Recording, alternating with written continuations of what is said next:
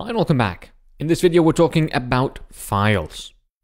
This is a new section and we're really getting into the exciting stuff now. After these few videos, particularly in this section and in the next section, our programs are going to be able to save their status so that we can continue later. By the way, just as an advance, in the next section we'll look at databases. Cool stuff. For example, we could write a program to store the books we want to read, and they won't be forgotten when the program ends and we start it again. That way we can really start developing larger applications now that, the information they hold starts to persist across runtimes. From this section onwards, we're going to be focusing more on building apps as opposed to just learning about concepts, which is really useful. You have to know what you're typing before you start typing it. But the best thing to do is to actually write code, of course, and develop some apps. So I'd like to apologize if you have been bored over the last few sections just learning, how to do things with Python. Now we're going to build apps and things are going to get more exciting, I promise you. And also, we're going to be writing all our code on PyCharm, as we've been doing. Instead of REPL-IT, we're going to start forgetting about REPL-IT as we focus more on these larger apps. In REPL-IT, you can't interact with files and databases and other good stuff, so that's why we must stop using it now. If you want to ask any questions about particular pieces of code, you can still post your code on REPL-IT and I'll definitely be able to look at it easily. I've created a new project here. I've called it files_project, and I've created an app.py file. Because in this video we're going to be dealing with files, particularly text files, I'm also going to right-click and create a new good old normal file, and I'm going to call it data.txt. The .txt stands for .text, and this data is going to hold some text data. Now let's talk about how we can read the contents of this data file using Python. Of course, right now it's empty, but we're going to type the name of our friend, Rolf. Just as an example, we're going to read the data in and print it out, just so you know how easy it is with Python to read some data out of a file. It's really straightforward. All we have to do is open the file, for which we have to give it the name of the file, that's data.txt. And you can see here you've got a nice thing in PyCharm where it tells you the arguments of this file. There's a lot. There's a mode, there's a buffering, encoding, errors, and so forth. We're only going to do $R. R is going to be the mode. Data.txt is going to be the name of the file. And the R stands for reading. We're going to open a file for reading only.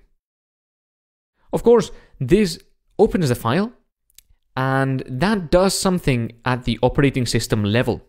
The operating system now has stored somewhere in its memory that you have this file open.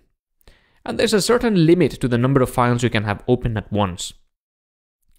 Now, other than the operating system knowing that this file is now open, we must also have a way to interact with the file, for which we have to, of course, store this object that gets returned, it's called a file pointer, into a variable. Now that we have it on a variable, we can do things like create a new variable, which is myfile.read.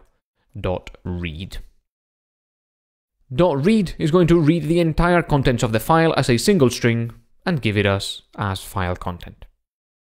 Now, I said earlier that there is a limit to how many files you can have simultaneously open in your computer at once. I'm not lying, so the first thing is to make sure you close the file, myfile.close. That returns that file opener to the operating system, and now that file is closed. If you wanted to read it again or interact with it in any other way, you would not be able to do so. However, we've already extracted what we wanted from it, that's the whole contents, and we can print them out. So that's it. That's really as simple as it gets. Let's right-click app.py and run it.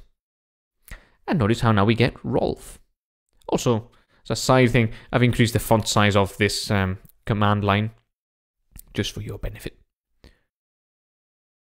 So the file contents is now one long string, and when we call the .read method of the file, it just goes through the entire file and gives us all of its contents as a single string. If the file is really, really long, and some of them can be tens of thousands or even hundreds of thousands of lines long, you could have a problem if you decide to do this. So we will learn other ways of going about it later on. And also remember, it's really important to close the file when we finish. Otherwise, Python thinks we still need to keep it open, and it can cause problems when the file contents change. It can cause problems with having too many open at the same time as well. Now let's move on to writing to the file. I mean, reading it is fairly straightforward. Just open it on reading mode, that's important. Then you read it, then you close it, and you have the content available. Now let's write to it. After we've closed the file, that's important, we can reopen it, this time for writing. So I'm gonna create a my file writing variable, and that's gonna be data.txt, but this time W for writing. Notice, by the way, that when we open a file for writing, that erases the contents of the file, and anything we write will overwrite anything that's already there. So if you want to keep the contents of your file, do not open it in W mode. There are other ways that you can use, other modes, that won't erase the data there, and instead it will keep the data there and let you edit it. Editing files, not so easy though. That's slightly more work. So now we've got the file open for writing, we can write something. We can potentially write the user's name so that we remember it from one time we run the program to another. Where should we ask the user for their name? Should we ask for their name after we open the file or before we open the file? The answer is before we open the file. You don't want to have your files open for any longer than possible, and let's remember, if we have an input here, the user may never type anything. Potentially, they could just run the program and then forget about it. And then you'd have this data.txt file open, potentially for a long time. You don't want to do that. So the best thing to do is to make sure that your files are open for the smallest period of time possible. And that's almost always in a few lines of code where you're not asking the user to do anything. So just open them and close them as quickly as you can.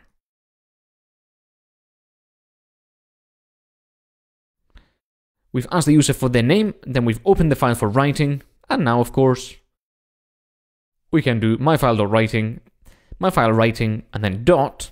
And when you do that in PyCharm, by the way, you get all of the methods and properties of the object. Remember that dot means inside. So here we're looking inside the object to see what we can use. And this is really great from PyCharm, and it lets us look at potentially what we want to call. Sorry, I was reading close there, and I was like, what do we want to close? We don't want to close anything just yet. But nonetheless, you can see the close method is here. We're going to be calling that in just a moment. So going through this, there's a lot of stuff. There is things that you may not understand what they mean, like readable, read line, read lines, seek.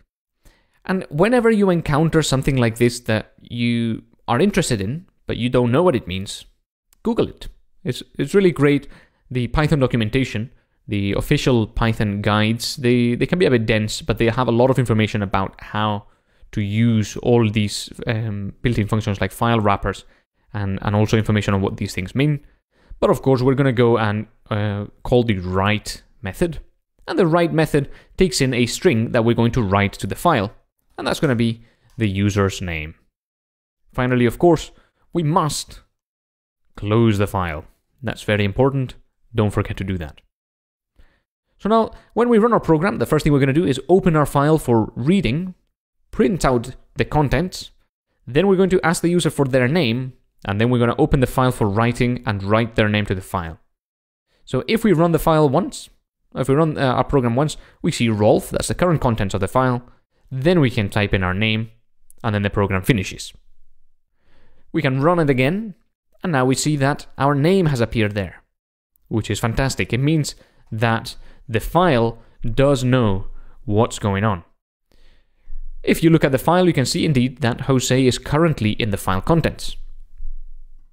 Then I'm going to type Rolf, press enter, and if we go back to data.txt, we see that Rolf is now in there.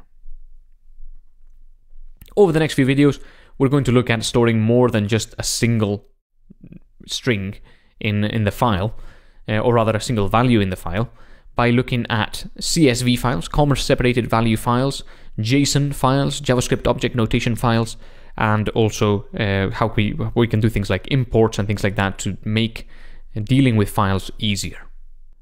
Also remember, we never told the file to delete the contents, but as I said earlier, the W mode overwrites everything that's in the file. So if you open your files with W mode, they get deleted. Whatever you write becomes the new content. Be careful with that. It's a dangerous operation. Use it carefully. That's it for this video. I just wanted to show you the syntax for opening a new file, and two of the modes, R and W. There's quite a few more modes, and in the further reading section, lecture of this section, I'm going to include a link to a couple more of the modes so that you can experiment with them and have a wee look at them as well. So that's it for this video. I'll see you on the next one. Hi and welcome back. In this video, we're going to talk about copying a file, and we're going to do so with a small exercise. What I've done is, still in my project, just to keep things simple, I've created a new Python file called friends.py, and throughout this project we're going to be running this file. I've also created two text files, nearbyfriends.txt and people.txt. Inside people.txt, you can write a bunch of names. I'm going to go with the staples of Teclado, starting with Rolf, of course, and getting some Charlies in there. And these people are just people that are somewhere near you, let's say. Inside our friends.py file, now we're going to write a short program that is going to first ask the user for a list of 3 friends. Then, for each friend, we're going to tell the user whether they are in the same city.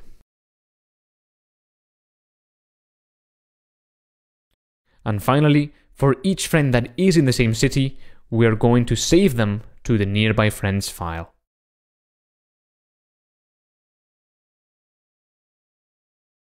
So it has to do 3 things. First, ask the user for 3 friends.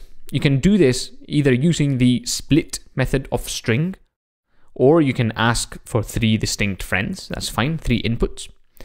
Then you'll have to open the people.txt file and read all of the lines. You may, hint, read lines. Read lines could be interesting for this exercise. I'd recommend that you Google it and see what you can find. But of course, we're going to implement this in the project in just a moment. So you want to read all of the lines in people, and that's going to give you a list of strings, a string per line. That's the friends, or rather, that's the people nearby. Then we're going to compare the people in that file with the friends that the user entered.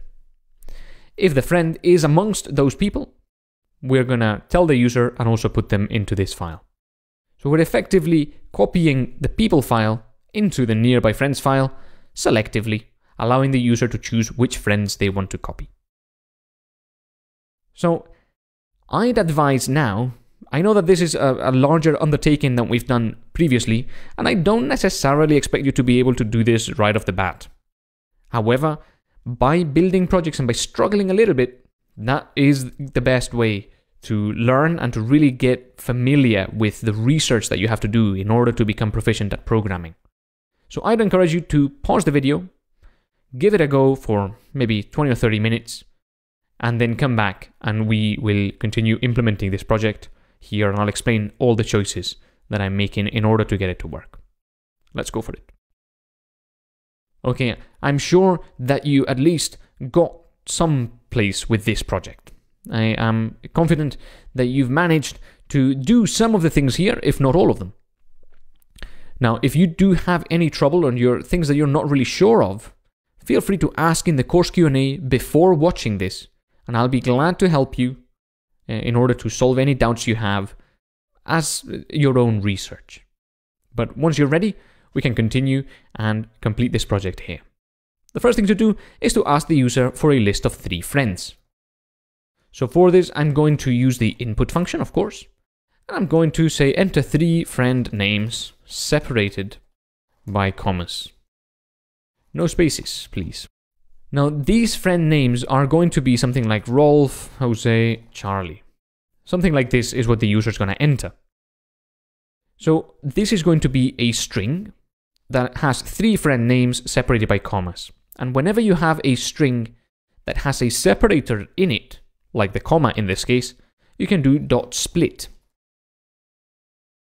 And what this does is, instead of a string with 2 commas and 3 names, it's going to give you something that looks like this.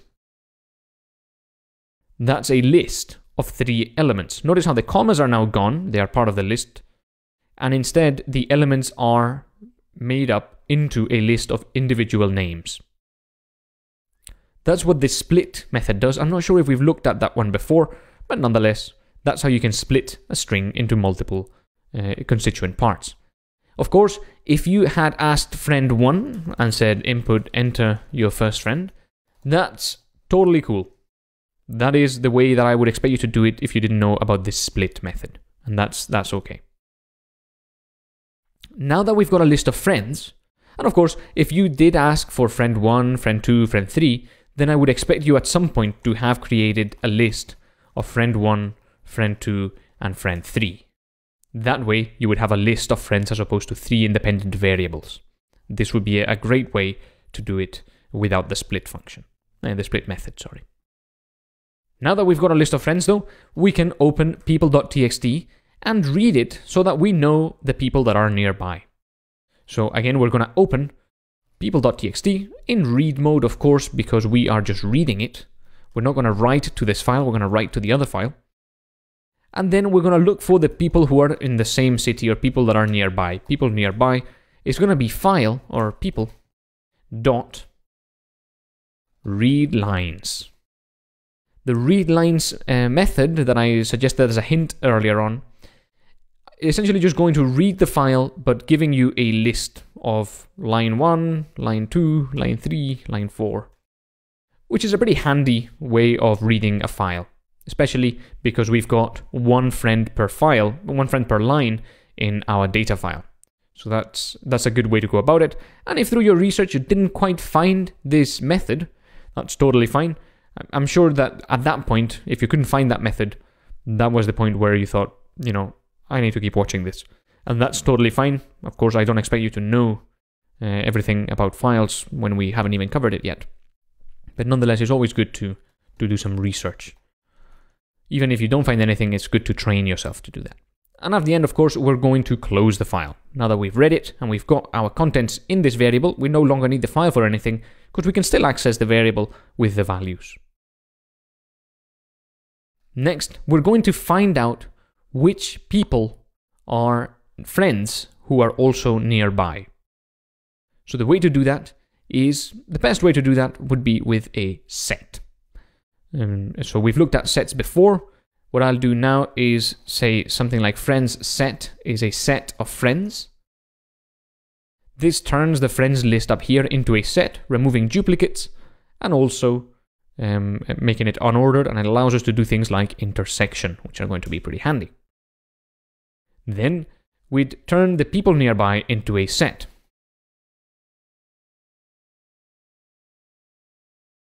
So now we have 2 sets, one of friends and one of people nearby. So we know, of course, that to get the ones that match, the friends that are nearby, we just need to intersect them.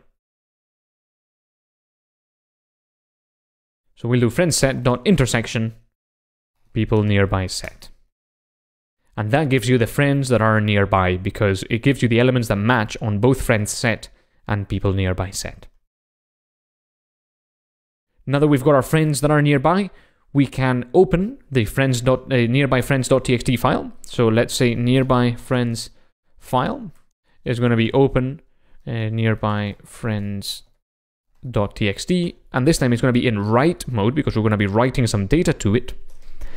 And then we can iterate over our nearby friends for friend in nearby, or sorry, it's friends nearby set. I'm going to call it friends nearby set just for consistency, since these are all called set. And we're just going to say, hey, this friend is nearby. I'm going to say friend is nearby, meet up with them. And we're also going to save them to the file. So that would be nearby friends file dot write and then friend. Now, there are a couple of problems with this code here. So the first thing we have to do, of course, before we run it is... sorry, I just pressed the Siri button there by accident. It's a touch screen, this touch bar thing. We have to close the file. Of course, remember to close it, otherwise it will keep open between executions, even after you've closed the program. Not a good thing. Okay, so let's run it. We can see that it asks us to enter 3 friend names, separated by commas, so we can enter Rolf, Charlie, and Rudolph, for example. That one doesn't exist, but, right, we should get 2, right? We get nothing. Let's check the nearby friends file. It's got nothing. So I wonder why that is. Well, what happens when we encounter a bug? Of course, we must look at the checklist that I provided earlier in the last section of looking at our code first of all. So I'm going to minimize this thing here. We're going to once again go through this code and what it's doing. We ask the user for some input. That gets split on the comma. Now, I have quite a bit of experience and I know that this split seems reasonable. And I know that this is going to provide a list. So, okay, this looks good so far.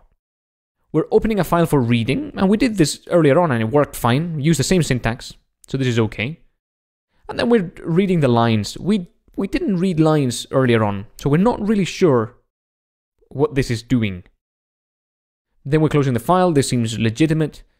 Then we create a set of our friends, and we've looked at sets earlier on, but I'm not sure if we actually converted a list to a set.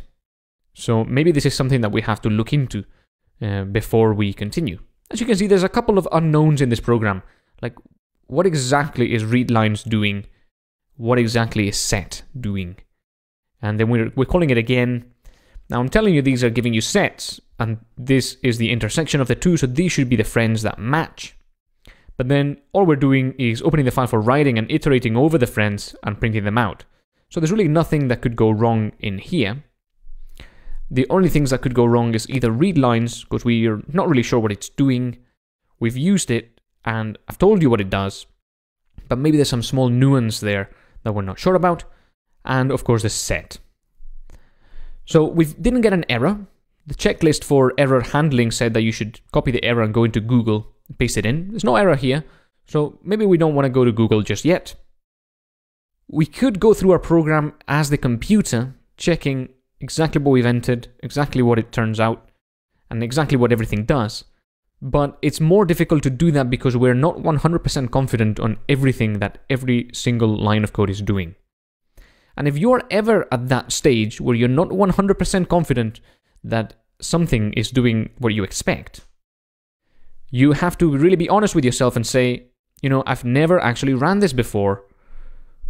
Maybe it's doing something unexpected. And I've run this before, and so I know exactly what the problem is, but you don't know this. So the first thing to do is to set a breakpoint where you are least comfortable. Or rather, where your discomfort starts to, well, where your discomfort begins. So set a breakpoint, and then just run the program using the debugger. The debugger is extremely useful. So as you can see, the first thing that we get is the console, and it asks us to enter 3 friend names. So let's enter the same thing as before. Rolf, Charlie, Rudolph. So we have our friends list. You can see it down here. It's a list of 3 elements. So we're pretty confident on the split method, and indeed it seems to be giving us what we wanted. A list of 3 elements, Rolf, Charlie, and Rudolph down there. We've then opened the file, and we know what this does. It just gives us a text IO wrapper. That's just a class that allows us to interact with the file. And then we've got people.readLines. So let's press step to the next line. And now notice how people nearby has acquired a value after we read the lines. And the value is a rather bizarre value. We've got Rolf \n, Jose \n, Chris \n, and so forth until Steve, which does not have a \n. Now, I mentioned earlier on, I believe, what the \n means when we were working on a menu for the milestone project 1, and it's a new line. So if we open up people.txt, you can see that each line has something at the end that tells the editor to go on to the next line. Otherwise, everything would just continue on the same line. And that character is the \n character. It means new line. So we go on to the next line, and then new line at the end, next line, and so forth. You cannot see that character, but it exists. It is there. That's how the text file knows to split this into lines. It's not magic. There is something there telling it go to the next line, and that's this \n character. Okay, so now we probably know what the problem is, but let's continue into the sets just to analyze exactly what's going on. We've got a set now of 3 elements. Notice how they are not in order or not in the same order as before. We have a set of the people nearby, and notice how we do have the set converted here, but again, each element has this \n. So of course, when we do the intersection, it's an empty set, because Charlie is not equal to Charlie \n, and Rolf is not equal to Rolf \n. So this is not going to work. And at the end, of course, we iterate over an empty set, nothing happens, and we close the file. So what can we do? Well, the first thing that I would do is a list comprehension. And in that list comprehension, I would turn the lines into lines with no \n at the end. So let's do that. List comprehension, we're going to say line strip for line in people.readLines. Then I'm going to set the breakpoint over here, and we're going to debug again. Enter our 3 names. And now notice how the people nearby no longer have the \n. This is what the strip method does. Any white space, like normal spaces, tabs, or new line characters, get removed from the start and the end of the string. So in this case, the \n's got removed from the end of the strings, so that we ended up just with a string with no white space. That's what the strip method does. Pretty useful method there. Now we've got the list of people nearby. The sets are going to match. You've got Charlie and Charlie, Rudolph and nothing, and Rolf and Rolf. So let's have a look, see if the friends nearby set does have the values we want. And indeed it does. We have Rolf and Charlie, our 2 friends. And to be honest, the first few times you run your programs, it may be beneficial to run through them using the debugger, because it just lets you go line by line, examining exactly what's going on. We've opened the file here. We're going to iterate over our friends. The first one we get is Rolf. Remember, the set is not ordered, so it could be either. And then we're printing something out. Let's go and check the console. We can see that Rolf is nearby. We should meet up with them. And then we're going to write to the friends file. That has happened, but I don't think that the file yet contains anything. It does not, because it won't be saved actually to the disk until we close the file, or until we overrun the buffer, which is not something we're going to talk about in this video, but nonetheless. And those are the only 2 moments when the file actually gets saved to the disk. It doesn't get saved instantly in order to improve performance. So again, Charlie, same thing happens. Then we move over to closing the file, and we close it. We've seen that Rolf is nearby and Charlie is nearby in the console, and our file should now have our friends. But of course, we didn't include a \n character, so these friends are all in one line. So, if we go back to our friends.py and we put a \n after friend, that means that when we write to the file, we'll write the friend name, and then we will also write this invisible new line character that would move us into the next line, and then we will write the next friend there as well. Also, the reason I'm adding a new line at the end is because Pep8 asks me to. It's got this grey squiggly line there. So yeah. Okay, now we are happy with the way our program runs. We can remove the breakpoint and just play it in normal mode. Then we can enter 3 friends. And you can see that we get Rolf is nearby, Jose is nearby, meet up with them. I thought we had an Anne in people, but I guess it's Anna. Yep. And then we can go and check our nearby friends, and we see that they are in now 2 lines. Also notice, though, that we have line number 3 which is an empty line. We didn't have that in people. And to be honest, I think we should have an empty line at the end, just so every line is the same. Every line has the new line character, as opposed to the last line not having the new line character. So I'm okay with this. But of course, if you are not, you can try to experiment with your code. Make it only print the new line character when you are not printing the last element of the set. You can use the enumerate function for that. I won't go into it in this video since we're getting pretty long now. That's it for this video. We have created a small app that copies a file selectively. And we've learned about a bunch of stuff. First, about the new line characters. They're everywhere, and we need to strip them out if we want to have no white space. That includes spaces, tabs, and new line characters in a string. We've learned about the read lines method of the file that lets us read each line of the file as a separate element in a list. I don't know if we've looked at the split method before, but if we didn't, then we've learned about that. If we did, we've reviewed it. It allows us to split a string into constituent parts according to a particular character in that string. And then we've also reviewed sets and using intersection to calculate matching elements. Remember I told you when we looked at sets that they would be pretty useful? They are pretty useful. And finally, we've also reviewed writing to a file, something a bit more useful. So that's it for this video. Thanks for staying with me, and I'll see you on the next one. Great job today. Hi there and welcome back. In this video, we're looking at CSV files. Sometimes we need to store more complex data in a file, rather than just single strings as we've been seeing. And a CSV file is just the way to do that, when you need to store slightly more complex data, but maybe not necessarily too complex. Instead of storing one thing per line, now we can store, well, we're still storing one thing per line, really, but now the thing has commas in there. And then what we're going to do is we're going to split the line by the comma, and that's going to give us multiple pieces of data. So here, for example, we've got a name, an age, a university, and a degree that somebody's doing. This gives us information about a single person. The first row tells us the headings of the data, so that when we look at the file, we can tell what it means. The first column is the name, second one's the age, third one's the university, last one's the degree. So what we're going to do is we're going to write a program that is going to read these three lines, not the first one, and it's going to print out the information about this person in a slightly nicer way, just to experiment with reading CSV files. Let's go over to csv_read.py, a file that I've just created, and we are going to begin. The first thing to do is, of course, read the lines in the file. I'm sure you can do that.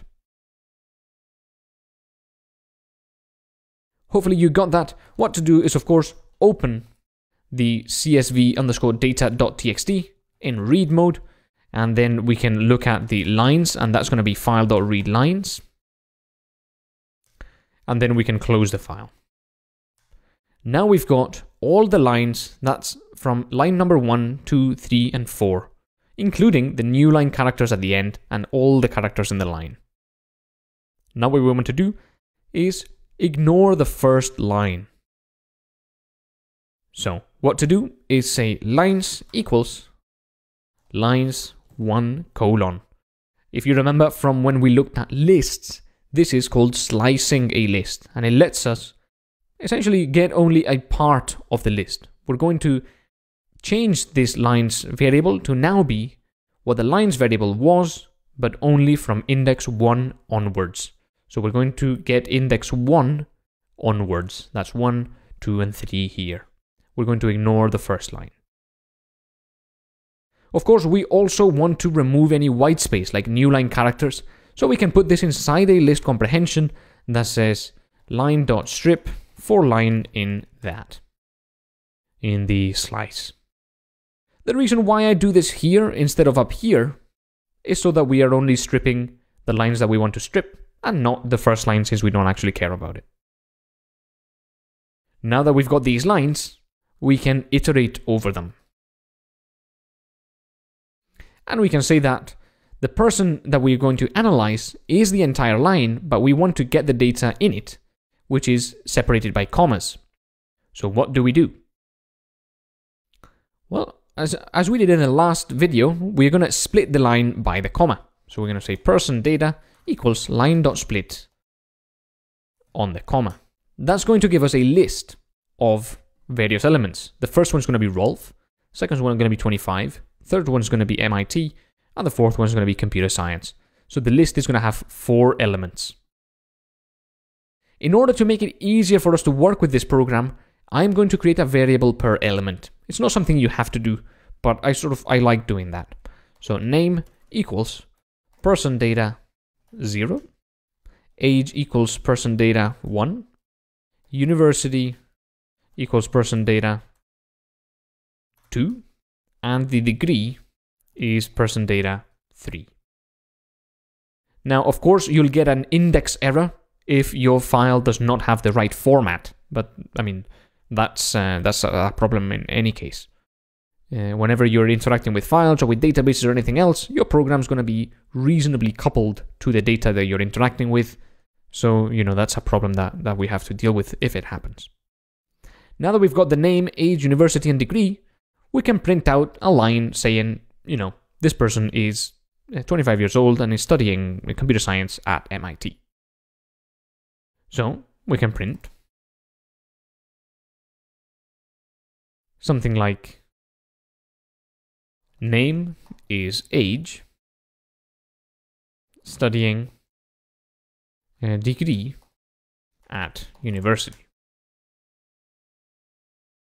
Now, the problem when we do this, let's run the file, is that it doesn't look so fantastic. There's no uppercase letters, no capitals anywhere. Let's make it a bit nicer. And the way we're going to do that is by using some built-in methods of the string class that allows us to add capital letters and so forth in various places. For the name, we're going to use .title, and that just turns into title case. So the first letter of every word is going to be uppercase. For degree, we are going to use capitalize, because that turns the first letter only into uppercase. And for university, we're going to use title as well. For that turns the first letter of every word uppercase. Okay, let's run the file again.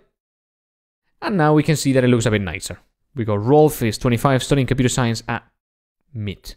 Okay, this doesn't look so fantastic, but I think this is a data problem. There's no way for us to know that the university is an acronym. So in that case, I think the data should be all uppercase if we wanted it to be like that. I think that's a small side problem. We don't have to worry too much about it. Of course, instead of applying Python code in here, I've told you before how I don't really like that. Putting Python code inside the string, it looks a bit ugly. I think that we should instead put these title and capitalize functions in the appropriate places here. That way it just makes it a bit nicer, a bit easier to read. Okay. Of course, this is allowing us to read the CSV file, extract the data from it, and then potentially print it out. We could multiply things, we could calculate new data, we could analyze it, whatever you want to do with Python code. If you wanted to write to the file, it's exactly the same as writing any other file, except you'd be writing a big string with various things separated by commas. Like you could write Rolf 25, computer science, or rather MIT computer science. If you write that into the file, that's all you need. That is going to mimic exactly what we've got in here. So writing a CSV just means joining the constituent values you want to write with a comma. And that's pretty straightforward. And by the way, just for context, the way you do that is a sample CSV value is you do comma dot join, and in here you put a list of values you want to join, like Rolf 25 MIT computer science. And this is how you would join a list of values into a CSV. And down here, see, this is what this prints out. I just wanted to give you this info just in case you want to store some values in a CSV using this syntax. String.join is going to join every element of this list to each other using this character here as the joining character. If you want to use a colon instead, you can do that, of course, and then your string will just look like this. It will look like the various constituent values, but joined by colons. You can use any character you want, as long as it's not a character that's going to appear inside the data. For example, if you use the space to join it, you'd have a problem because one of your values has the space, and then, of course, you're gonna have multiple values. You're gonna have 5 values instead of 4 when push comes to shove. See, now you've got a space here, space here, space here, and a space here. Even though this should be one single value. That's why you have to use a value here that won't appear in any of the strings. A comma is normally a good choice, so is a colon, so is a hash symbol. These things normally don't appear. When you are then reading the data, instead of splitting by the comma, you can just split by the hash symbol. And that's the same thing. It stops being a CSV file, now it's instead of a comma separated value file, now it's a hash separated value file. Doesn't matter, same sort of thing. Okay, that's all I wanted to say in this video. Thanks for watching, and I'll see you on the next one. Hi and welcome back. In this video we're talking about JSON files. JSON is probably one of the most, if not the most, popular format for data in the world. Especially extremely popular for web applications, and that's because JSON comes from the most popular web language, JavaScript. Indeed, JSON stands for JavaScript Object Notation. Here's what some JSON could look like. You've got some sort of curly braces at the start and at the end. Then you've got a key. Around it, there are double quotation marks, that's important. And then you've got a colon, and you can have a value associated with that key. Does it remind you of anything in Python? I hope that it reminds you of a dictionary, because it looks pretty similar to a dictionary. In fact, it looks the same as a dictionary. There are just a couple of differences between JSON, that is this thing here, and a Python dictionary. The first and most important difference is something you have to remember whenever you deal with JSON, and that is that JSON is a string. Notice how this piece of JSON here is inside a text file. And what are the contents of text files? That's correct. All the contents of text files are strings, as we saw when we read our CSV file, and as we saw when we read our plain old data file. Text files always contain strings only. When we read this, it will be a string, and we will convert it into a Python dictionary. The second difference is that JSON must always use double quotation marks and not single quotation marks. So if you do this, which is perfectly valid in Python, it will not be valid JSON, so don't do that. And some programs that read and write JSON require that the outermost element here, the outermost construct, the outermost structure, be an object. This thing here that we call a dictionary in Python is an object in JavaScript. They're very similar. When talking about JSON, the structure with these curly braces, we call it an object, because that's what it's called in JavaScript. I know that in Python they're called dictionaries. Some programs, however, and that's important, don't have this requirement. So in some programs, you could have a file called friends.json.txt that is just this. And this would be okay for some programs. And notice how the indentation here is slightly off. Let me fix it real quick. This would be okay for some programs, but not others. Some have the requirement that the outermost structure be an object, that's a dictionary. Some do not have this requirement, and this would be fine. For our example, we are going to stick with our object as the outermost structure. So let's read some JSON using Python. Python comes with a built-in module that you can import and use called the JSON module. We're going to talk a lot more about importing as we move on in this section. We're going to be importing our own files and modules as well as system modules. So let's start with importing the JSON module. But before we import the JSON module itself, let's talk a little bit about importing. The first thing I'm going to do is create a new file that I'm going to call something like JSON imports. Important, do not call this file JSON, because the JSON module already exists in Python. We're going to import it like so. So if you call your file JSON, that's going to confuse Python. Try to not have your files or any of your packages named after something that already exists in Python, or indeed try not to have duplicate names for files and things like that. Just a general piece of advice there. So in Python, as we've done a couple of times before in the course, sort of glanced over it, we can import things. And these things are code that other developers have written so that we don't have to write it ourselves. And now we're importing the JSON module, which contains some functions that allow us to import the JSON file and convert it into a dictionary, and also to go the other way around, turn a dictionary into JSON data. Remember, JSON data is very much like a dictionary, but it is a string. And remember that someone did write this JSON module in the same way that we are writing this file, and somebody wrote all the other built-in functions in Python, like len, or sum, or even like things like print. All of these have been written by someone, and they are made available to us to use globally in all our Python files. The only difference is that this JSON module is not included by default on all your files, because whoever created Python thought that it may not be necessary in all cases. So the JSON module is a module that comes with Python, but it is not a global module. We must make it explicit that we want to use it by importing it at the top of the file, like so. So we've created a file that contains our friends as JSON, and notice how this is a friends key, and that is associated with a list, and that contains 3 objects inside of it. I'm going to try really hard to call these objects when I'm talking about JSON, and dictionaries when I'm talking about Python, but please bear with me if I do make any mistakes. These are objects in JSON, dictionaries in Python, but only when we import them using this JSON module. Then we've got the JSON file, the JSON module imported, and now we have the ability to do things like JSON dot and access, as long as you're using PyCharm or something else that will recommend functions, we can access the functions in that module. Notice how this JSON module is not an object, it's not a class, because we didn't have to create a new JSON object in order to access things.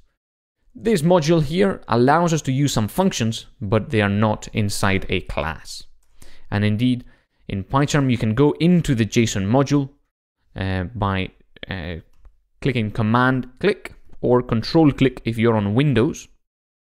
And you can see the source code of the module here. You can see that a lot of it is these comments that tell you how to use the functions, but primarily there are some functions definitions like dump, and you can see the source code and what it does. You've got dump s, and you can see the arguments and the source code and all the comments and everything there. So as you can see, this is just code, like the one we write, except we didn't write it, but we can still import it. And notice how as we go through the file, these functions are at the lowest level of indentation. They are at the very left, which means they are not inside a class. So as we import the module, we'll have access to those functions directly. Okay, feel free to read through that module if you want to have a wee look at what it's in there, but we're going to be using only a couple of functions in this video. The first thing you need is a file pointer. For that, we're going to use the open function, of course, and we have to use an equal sign. And we're going to open the friends_json.txt for reading. So you know how to do that. friends_json.txt in reading mode. Then we're going to load the contents. The way to do that is to do file contents, for example, is json.load of the file pointer. So the load function inside the JSON module takes in a file pointer that is going to load the JSON from. As part of reading the file, by the way, this reads the entire file, it also turns it into a dictionary. So now file contents is a dictionary. Reads file and turns it to dictionary. Then, of course, we can close the file. And now we can use the file contents for whatever we want. For example, we can print file contents friends 0. And that should print this dictionary here. Okay, remember, if you're using PyCharm, you may be tempted to press the top right play button, but it's likely that that's going to play the wrong file, csv_read in this case. So if that's the case, just right-click the JSON imports file and run it. And there you have it. We print out the dictionary with name Jose and degree applied computing. That's what I studied at university. This is how you load a JSON file into a dictionary that you can then use as normal. So here we're accessing the friends key, and then we're accessing the 0th element of the friends key. If you want to do the opposite, and you want to write a Python dictionary as a JSON file, that's also something you can do. For example, we are going to write into a file called cars_JSON. So we're going to do cars equal this list here of dictionaries.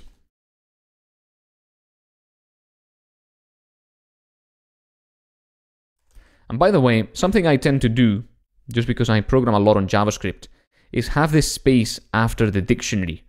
And Python doesn't really like that, so if I do that, I apologize. I just find it a bit more readable.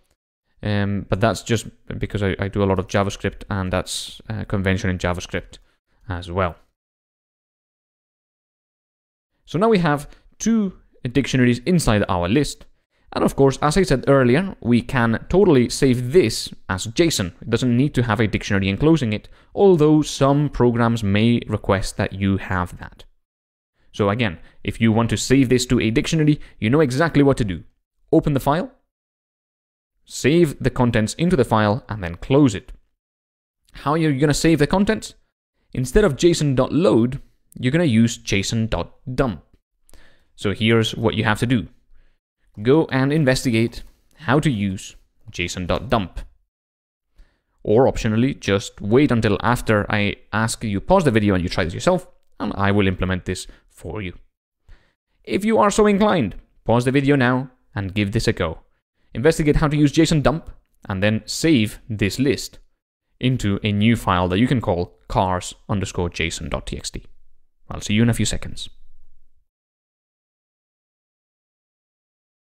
I hope you got that.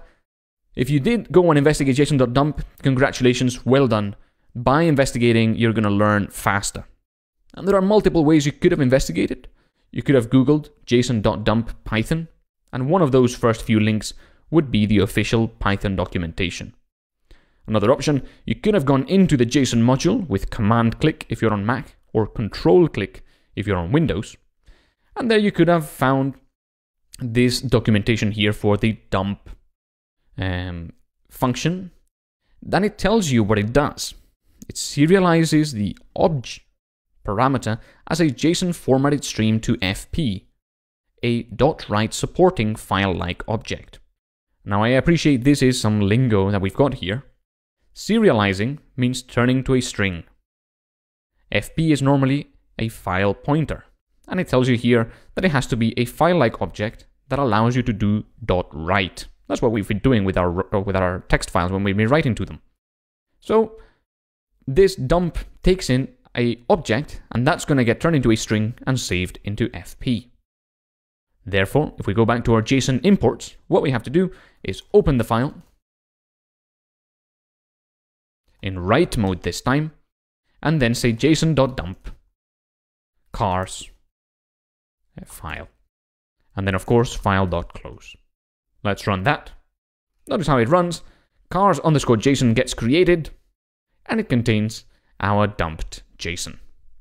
Notice, though, it's not nicely formatted, and that's fine. JSON doesn't need any new lines or spaces or anything like that. All of these are completely optional. Just notice how it's used double quotation marks, as that is important, even though we used single quotation marks in our dictionaries. Python does not care for our strings whether we use double or single quotation marks, but JSON does, so it uses that. If you had a string variable that you wanted to turn into a dictionary, you can do that. For example, let's say my JSON string is something like this.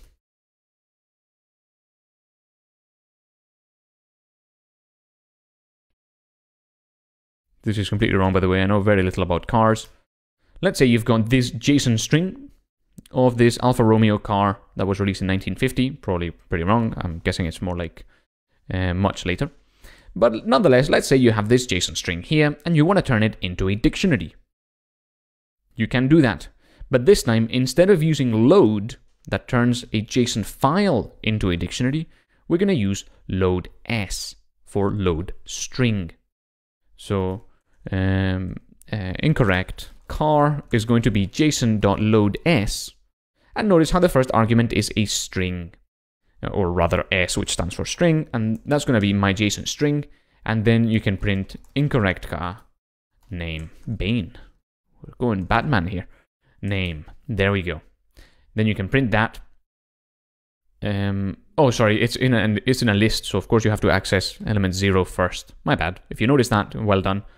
And there you have Alfa Romeo printed out. So load s allows you to turn a JSON string into a dictionary, and of course, dump s allows you to turn a dictionary into a string. Pretty straightforward to use. I won't give you an example of that because you know, if you have a dictionary like or a JSON thing like this one, like this list or a dictionary, you can use dump s to turn whatever construct you've got into JSON, a JSON string. So JSON allows you to use lists and dictionaries. It does not allow you to use tuples. So that's important. Just make sure to use lists and dictionaries. Don't use tuples. And you can use pretty much anything else like strings, numbers, floats, and the JSON module will automatically call the wrapper function, the dunder wrapper function of your objects if you choose to include any object in here. Generally though, try to avoid objects in a JSON just because when you load them up, it's just going to be a string and it's going to be really difficult to understand what's going on. So if you want to turn your objects into JSON, which we will do shortly, make sure that you describe your objects using a dictionary. For example, you can make a dictionary out of the object's variable properties and their values. That way you can then export your objects as a JSON string if you want to. If you don't know what I'm talking about, that's fine. We're going to be doing just that, exporting our objects as JSON later on in the course. And indeed, in some of the courses I've got, we use things like that as well. So it's a pretty popular approach to turn objects and to turn your variables into JSON so that you can save them into files, read them nicely, and also so you can send them over the internet, because that's a popular thing to do with JSON. Alright, so that's enough of that. We've looked at CSVs and JSON. They're two very popular ways of storing data. JSON much more popular for sending data over the internet. And now that we are able to read and write data in this variety of formats, we are good to start creating apps that persist data into a disk, save data into a disk, and allows it to store it between its runtimes. In the next section, we're going to be creating a nice project. But now I wanted to move on to a couple other things like importing our own files and our own modules, just so you can start dividing your program into constituent parts as opposed to having everything in a single file. This is pretty important. Whenever you're creating a larger app, you're going to be dividing it into multiple files.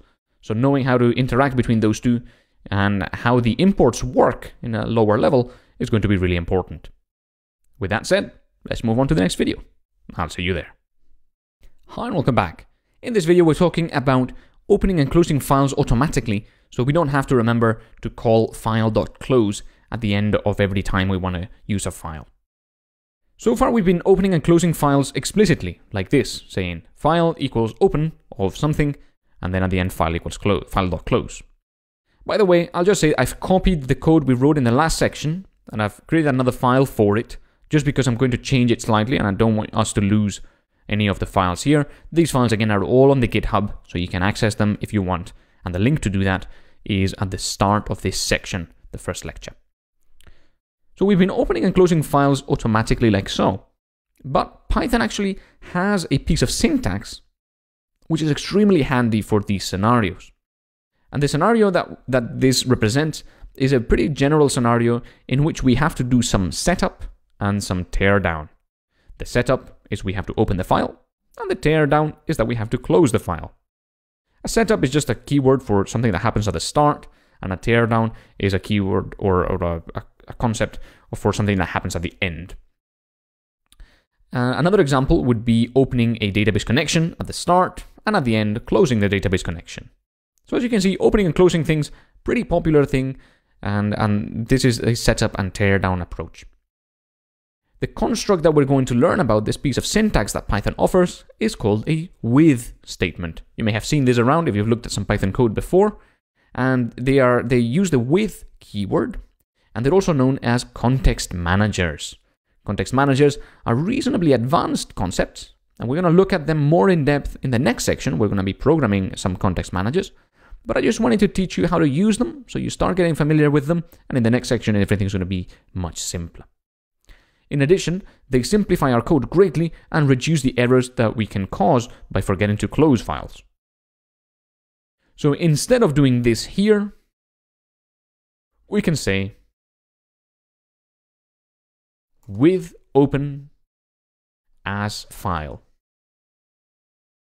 Then we can do this, and we can do that. That replaces our previous code. Now we do with, then we call the open function, and then we do as file, so that whatever the open function returns goes into this variable. Then we can use that variable. When we reach the end of this indented block, notice the colon at the end there. When we reach the end of the indented block, it automatically closes the file for us. This here is called a context manager, and it doesn't happen by magically. The open function has defined that it can be used with a context manager. So you cannot just do this with anything you want, but you have to define that you want to be able to use a context manager with your stuff. And if you do that, you can start using context managers like so.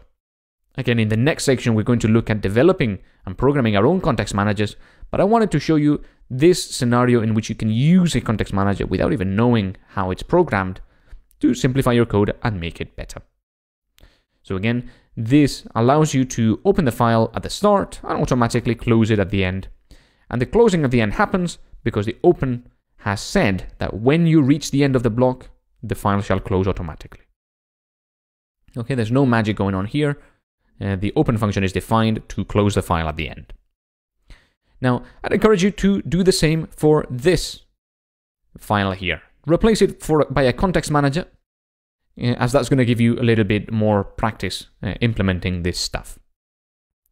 I hope you managed.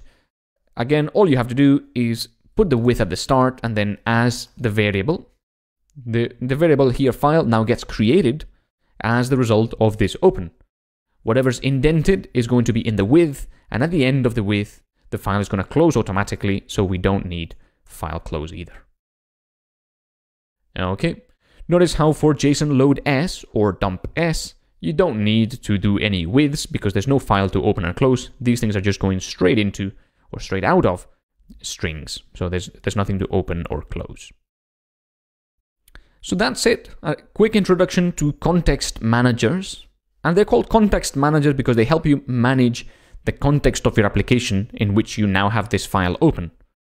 And they manage the context by keeping the file open during the context manager and not before it or after it. So that's why they're called context managers. We're going to learn more about them in the next section. That's it for this video. I'll see you on the next one. Hi there and welcome back. In this video, we're looking at importing our own files. Importing just means allowing a file we're currently working on to use code defined in some other file. And we've done this with the JSON module in the last video. And that just meant getting the code in that module available for us to use. Now it's time to import code that we ourselves have written. That way, we'll be able to split our programs into multiple files, and that's of course going to help because our program will have better organization, and when it comes to changing it and improving it, it's going to be a bit easier. Let's start by creating a new file inside our PyCharm project. I've created a new PyCharm project here, and I'm going to call it file operations. So that's file underscore operations. Remember, don't put any spaces in file names. That's a recipe for disaster in pretty much any computer, but especially when working with Python. Now, inside this file, we're going to write a couple of functions. One to save some content to a file, and the other one to read some content from a file. So save to file. The content we want to write is going to be the first parameter, and the file name is going to be the second parameter. And all it's going to do is use a context manager to open the file and then write the content. And then read file is going to be pretty similar. It's going to take the file name, and it's going to use a context manager to open the file and read the contents out fully as a single string and return them. Now, I think you can implement this knowing what you know already. And if you have to look at the code for the section, make sure to not look at the imports project, which is also available on GitHub, but look at the other files we've already written and then implement these functions using what you already know. Don't copy and paste code, just type it out.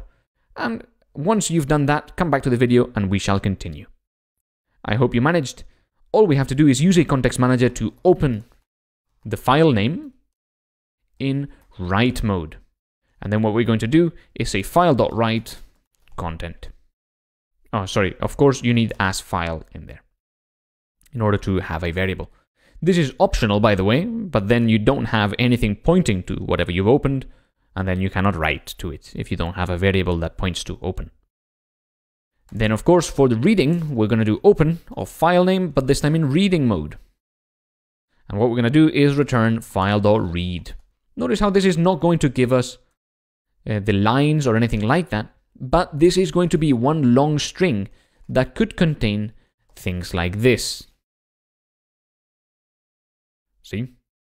Now, if we wanted lines after it, we can split on the \n. Dot split on \n is going to give us something like this: Rolf, Charlie, and so forth. So this is going to give us one long string. We can then split it into lines if we want. If your file is extremely long, you may have some problems with reading the entire file at once. But let's forget about this problem for now. So this is some relatively simple stuff. Writing to a file and reading from it. We've already done this. But it's going to be useful as an example to look into importing. And indeed, this is essentially our first library. This library, we're going to import these two files, these two functions, and we're going to now very easily save things to a file and read them from a file without having to worry about opening them. Let's create a new file in our imports project called app.py. And now we're going to import the things from file operations. There are two ways that we can do that. The first one is we can import file operations.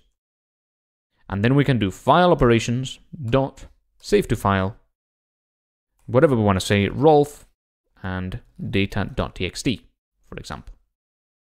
We can do this, call the file operations module. Whenever you import something, by the way, the thing you're importing is now called a module, and it is executed in module mode, which is essentially the same as executing it in normal mode or script mode, but there are some minor differences that we're going to look at in a moment. So whenever you import something, that's a module. Whenever you run something, like if you run app.py, that's called a script. Okay, normally you'll have one script, that's app.py, and a bunch of modules, and that's everything else that you import. File operations is the module, and then we're accessing inside of it, with a dot, the save to file function. And to it, we give the two arguments that it needs: the content that we want to save, and the file name. So let's right-click app.py and run it. Notice how nothing happens, but data.txt does get created, and Rolf is in it. This file has been closed as well, because the save to file function in file operations has this context manager, which closes the file at the end. So this is pretty cool. I mean, in a single line now, because we've got our library here, we are opening, saving, and closing the file without having to worry about doing that manually. The other option, I said there were two options for importing, is to do from file operations import save to file.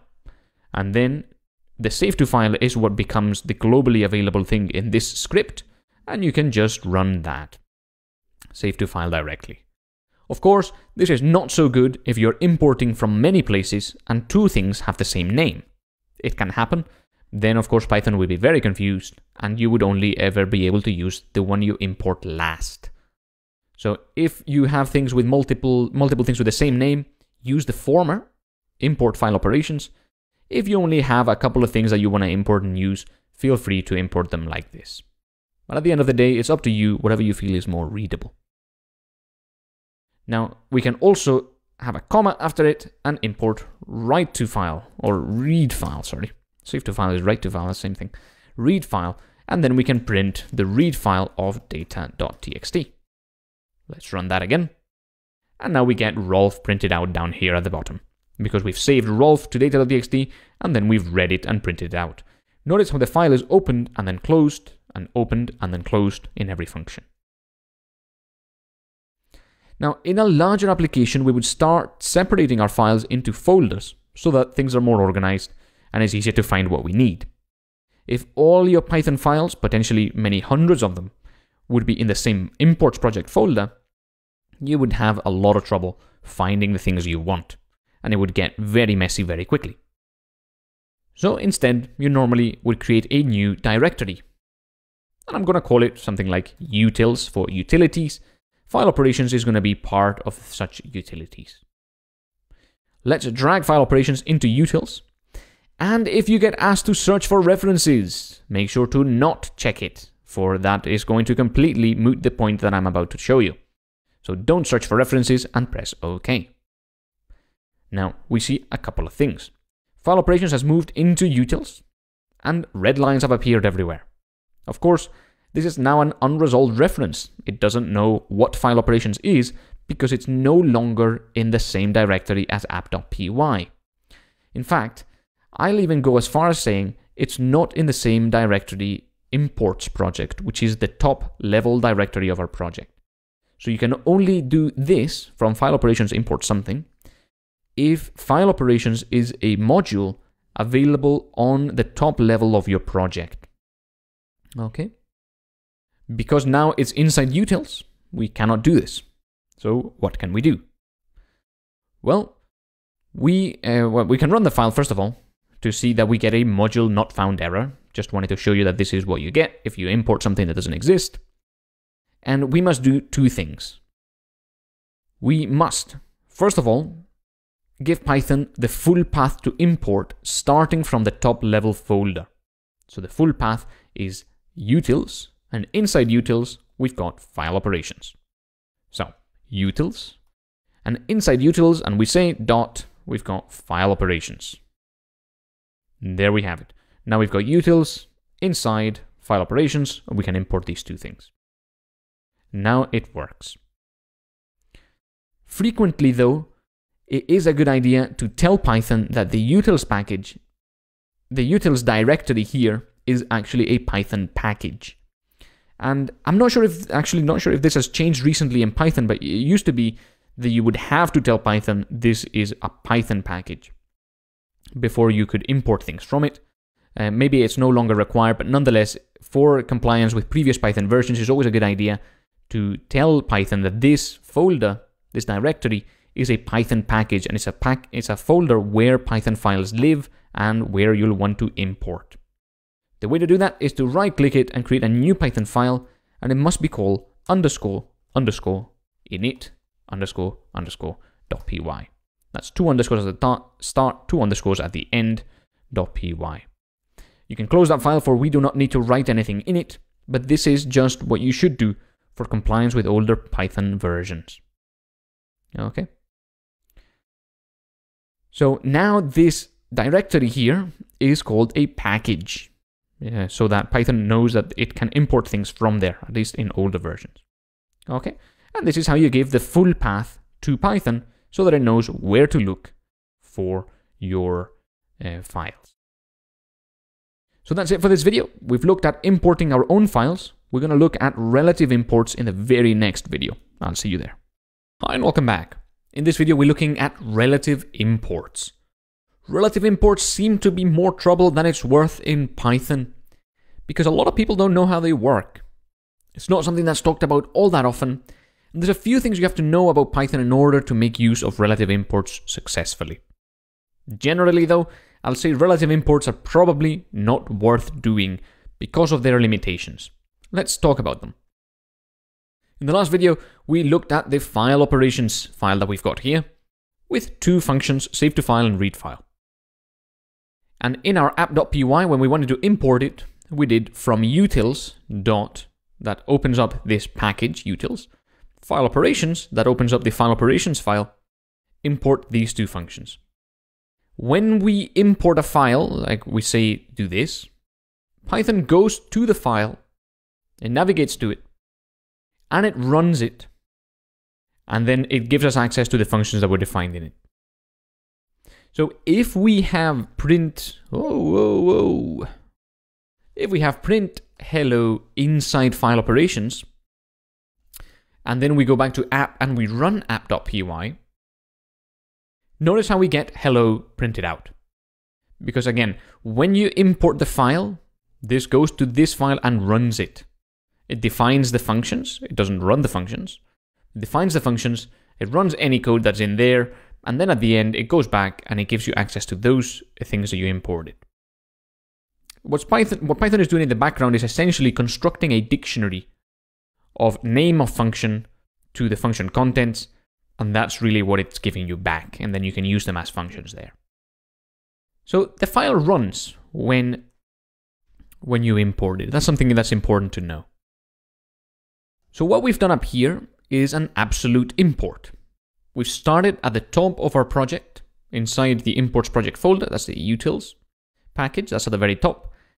We've accessed that, then we've accessed the file operations, and that's called an absolute import because we've defined the absolute path of imports.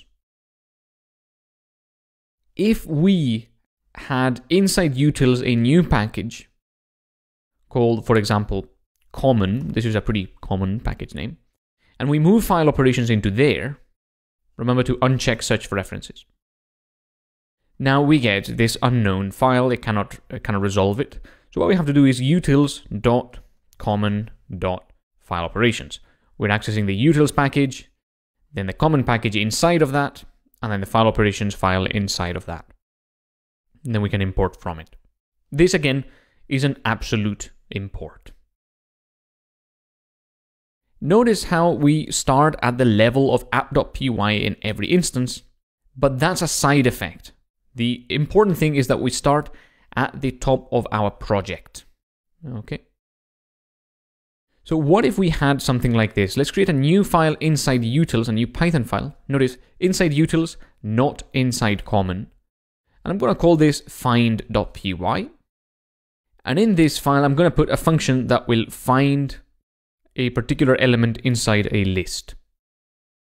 So let's say find in is going to take in an iterable, it's going to take in a finder function, and it's going to take an expected value. And then it's just going to say for I in iterable,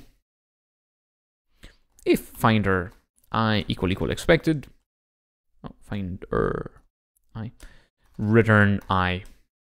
Otherwise, we're going to raise a not found error and say expected, not found in provided iterable. Of course, we have to create such an error, and you know how to do that. Create this not found error inside this class.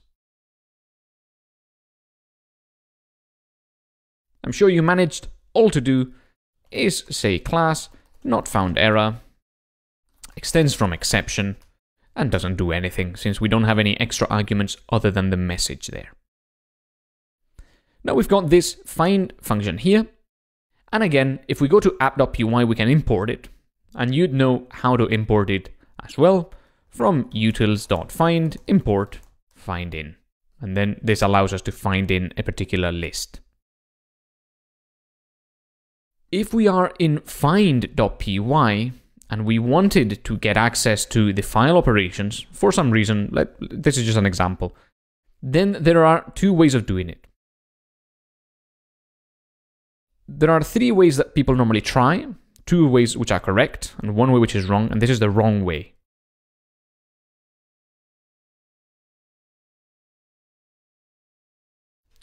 This is the wrong way of doing it, okay? So do not do this. You'd think that because we are currently in find.py, which is inside utils, we'd just be able to say from common.fileoperations import save to file. And this makes sense in the majority of languages. But really what's happening here is that Python thinks that we are doing an absolute import because we've not told it otherwise, and therefore we have to start at the top of our project. So the only correct way of doing this is utils.common.fileOperations, and it likes that. Another option is to tell Python that we want to start from the current folder, the utils folder. Then we can do that by removing the utils, but keeping the dot. And what this now means is reasonably inconsistent with the rest of the usage of dots in Python, but it means inside the current folder. So in the current folder, common, in common file operations. And this is now a relative import. A relative import is an import that starts from the current file, or the current file that we're working with, and it can go down to another package there. So all this is good, but there are a few problems. Here's the first problem. Let's run find.py. Not so good. We get a module not found error when we run find.py. Okay, we will talk about this in just a moment. I wanted to show you why this is not such a good idea in the majority of cases. But if you run app.py, it all works. Notice how app.py is importing find, and that is running find, which means that this code here is running too. And it's working when we do that. It's working when we run app.py, but it's not working when we run find.py. And that is that thing I was talking about earlier about running a file as a script versus as a module. There's just a couple of differences in there. So, let's talk about exactly why this doesn't work when we run find.py and why it works when we run app.py. And to do that, we have to talk about the dunder name variable. So I'm going to remove the actual code that we're using we don't really care about it anymore. But what I'm going to do is print underscore underscore name underscore underscore. I'm going to print underscore underscore name underscore underscore for app.py. Do you know the value that this is going to have? I don't expect you to, but the value is underscore underscore main underscore underscore. So there's a dunder main name. Whenever you run a file as a script, that is, whenever you run anything, like app.py or find.py or fileoperations.py, then underscore underscore name underscore underscore of that file is always going to be underscore underscore main underscore underscore. So the main is always the name of the file you've ran. So that's an important thing. Let's go over to find.py then and print its name. What do you think this is going to be when we run app.py? We're going to run app.py. What do you think we're going to see printed out?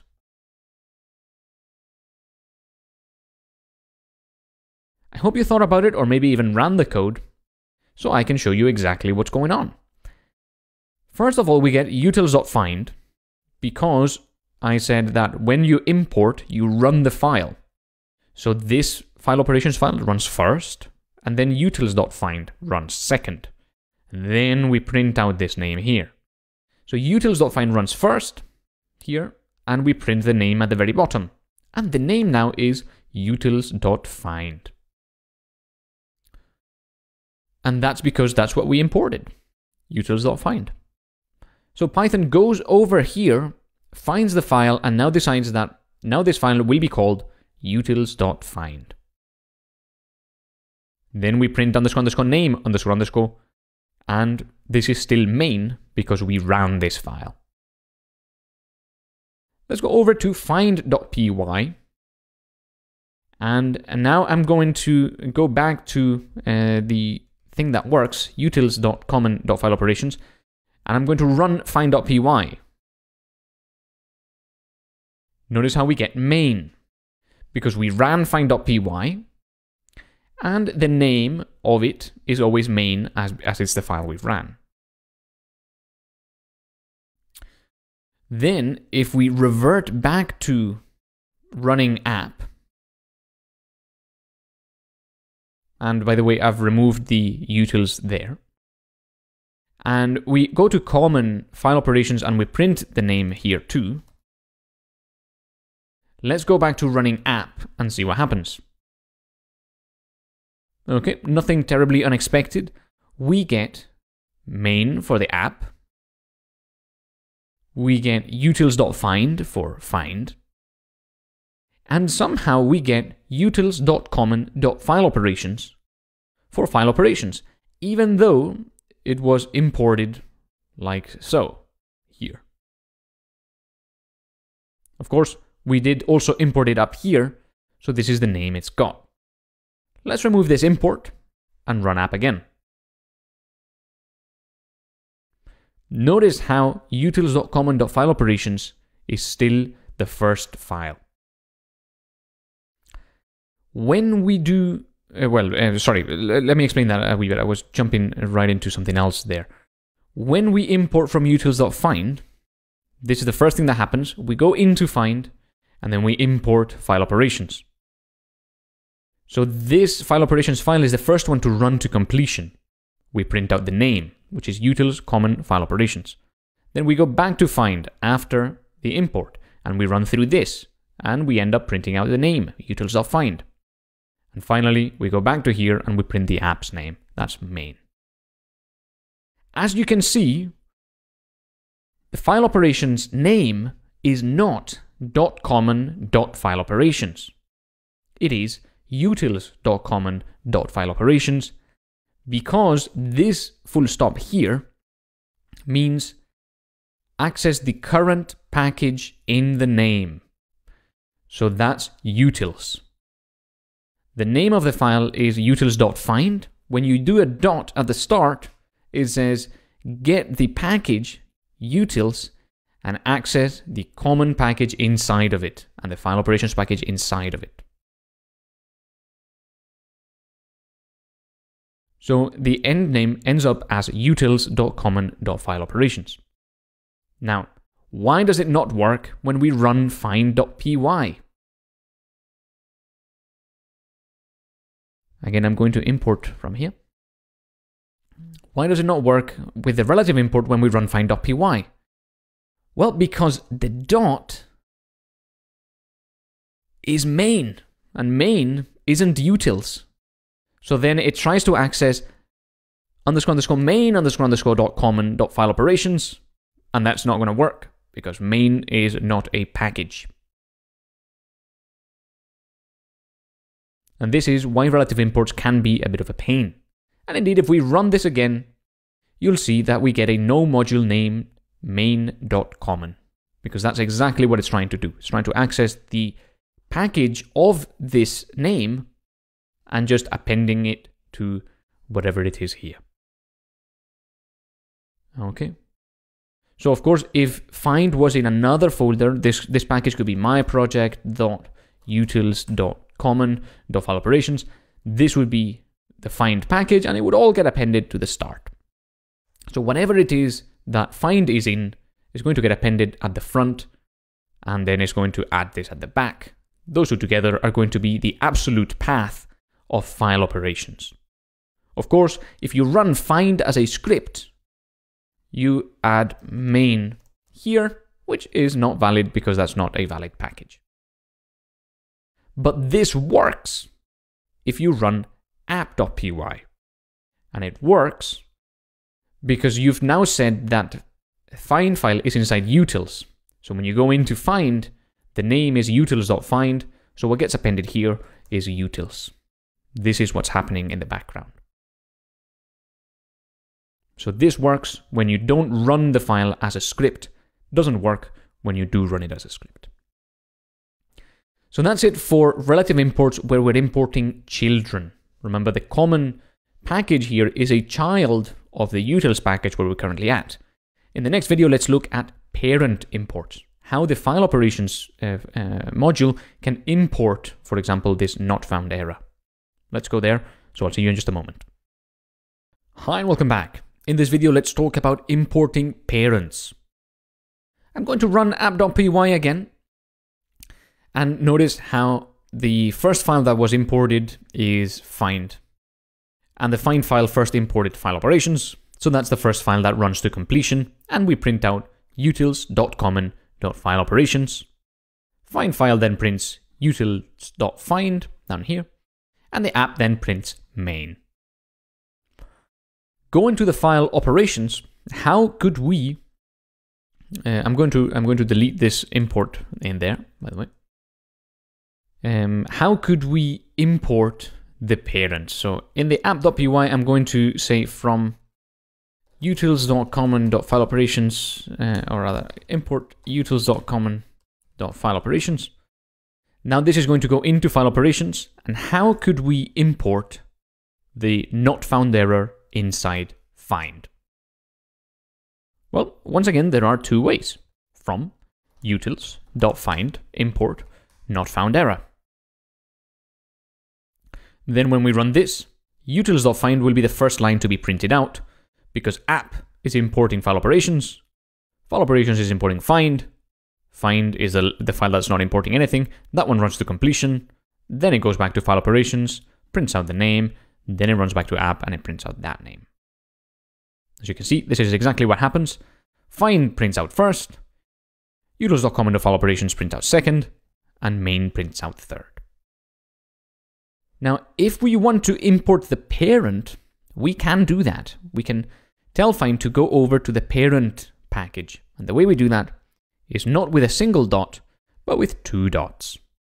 Two dots say, you're inside common, I want you to go up to utils. See? Notice how the current package is common.fileoperations, or rather, right now we are at utils.common.fileoperations. When you give it a single dot, it puts you in utils.common. When you give it two dots, it puts you in utils. Then utils.find is fine. So this gets replaced by utils dot, and then you can access find in it. And this works fine. As you can see, I've just reran the app, and it works. It goes up by two packages. Remember, we are here in file operations. It goes up two packages over to utils, or sorry, one package over to utils, and then it finds the find module there. Of course, what happens if we run file operations? Now, it says a slightly different error, attempted relative import beyond top level package. Because this is main, it doesn't have any parent packages. Remember, if this is main, it's not like we can go up a package. We could only go up a package if this is utils common file operations. Then we can go up a package over to utils. But if this is main, we can't go up anywhere because there's nowhere to go up to. There's no other packages in the name. Okay. So this is a parent import that you can do as long as you're running this file as a module and not as a script. So it is dangerous because say you wanted to print out the name of this file to find out exactly what it is. You cannot do it if it has a relative import. You can only do it if it has utils.common.find. utils.find. Now that this has an absolute import, you can absolutely run this file, and it imports utils.find, and then this one is main. So that works. So why does it work? How does it know that utils is at the top of the package when it itself is down here? Well, that's a thing for Python path. And so we're not going to talk about Python path, but just know that it defines the top level of your project. So if your Python path, which PyCharm sets for you, is set to the imports project, then you can do absolute imports starting from there. And that is the purpose of the Python path. But again, we're not going to get into it yet. We will talk about it later on when we talk about running Python from the terminal as opposed to through PyCharm. But this is why this works. So now that we've learned about relative and absolute imports, we can begin to understand exactly what's going on when we import things. And if you want to do relative imports, by all means, do them if you want. Just remember, you may not be able to ever run those files as scripts anymore.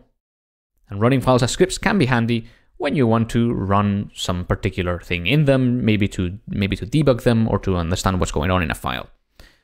So absolute imports, I think, are better, and I would encourage you to use them, but you're going to find relative imports everywhere as you learn more Python.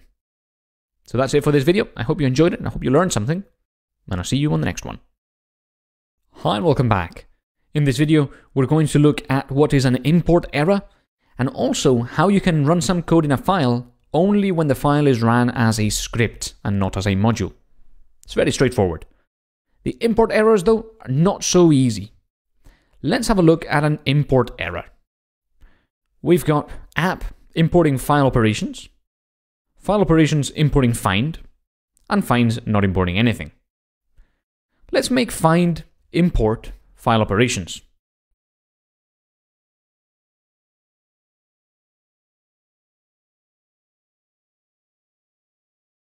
So let's do this. Let's ask it to go into file operations and import something specific. Let's run app.py. Let's see what happens. Now we get an import error. Because what's happening is app is importing utils.common.file operations. This is importing utils.find. And now utils.find is importing utils.common.file operations, which is already in the imported modules. And Python knows about this. It keeps a global file or a global dictionary of modules that have been imported already. And as we try to access something in it, it says, oh wait, actually, when I try to go to this module to extract this function here, I can't do that because when I run that, it asks me to go back here. So that doesn't work.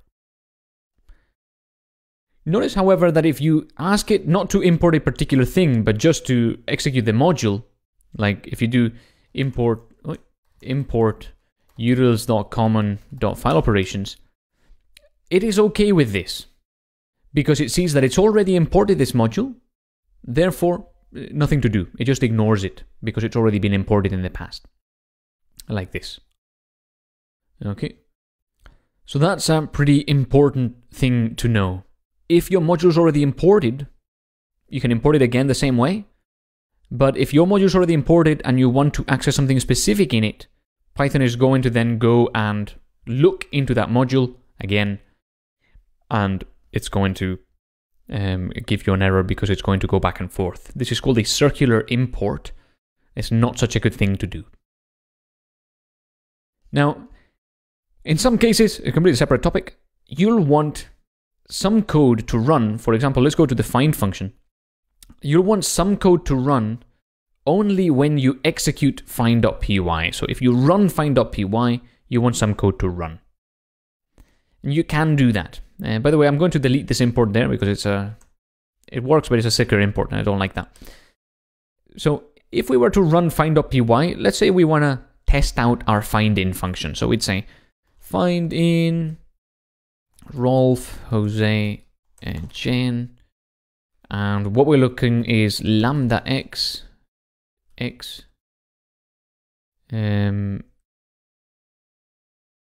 that's it. We're going to just return x. And the expected is Jose. So what's going to happen is this list becomes the iterable. Lambda x returns x, which returns every element as we go through them. And Jose is the value we're looking for. So for I in iterable, goes over each element. I becomes Rolf, then it becomes Jose, then it becomes Jen. We run the finder function, which just gives us the value. That's Rolf, Jose, or Jen. And we check that it's equal to the expected value, which in this case is Jose, and we return it if it's found. So if we run the find.py file, we get Jose out, which is good. But notice how find.py is imported by file operations. File operations is imported by app. So if we run app, we also get Jose, because find was executed by the import, and it ran this code. We don't want that, because this is only for testing the module. We only want to run this code if we physically right-click the module and run it. If we run it as a script, And we can do that with an if statement. Of course, what's going to be in our if statement? We want to check whether the name is main. Go and implement it yourselves. I'm sure you got that. If name is main, run this. Pretty straightforward stuff. But of course, you have to realize that this is something you can do. After all, these are just a variable. This is just a variable. And this is just a string. So you can check whether they're equal and run something if they are. Now, when you run find.py, you get Jose. When you run app.py, you don't. Because it didn't run as a script. The name was not main. The name was utils.find. That's it for this video. I wanted just to show you a bit more about importing, how you can run something only when you run it as a script, and also how you can cause import errors, and of course, that you should avoid import errors. So thanks for watching, and I'll see you on the next one.